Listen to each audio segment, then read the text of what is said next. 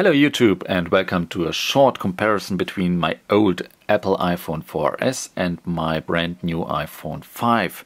I have the iPhone 5 now for 24 hours and what can I tell you? I definitely notice the weight difference. When I grabbed my old iPhone, it's too heavy. You can't barely. I'm wondering how I was ever able to hold this in my hand.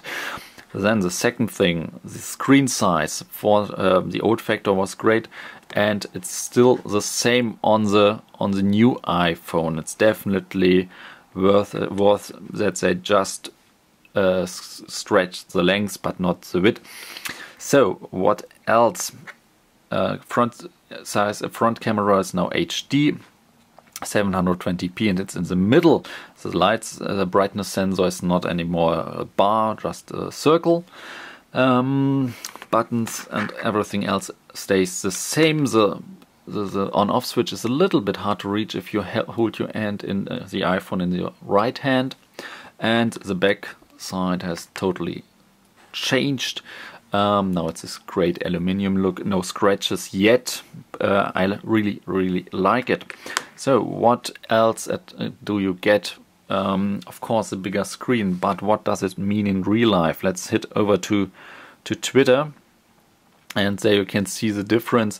I get a whole one tweet more for my money.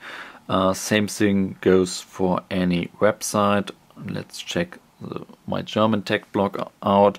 I can read the whole second article here, or the preview, and the heading for the third. This is really nice. And what else? Yes, of course, one new row here for my apps. It's now Spotify, Audible and Instagram, and a link to Google Maps, because I want to compare it a lot with the new Google features as a new Apple Map feature.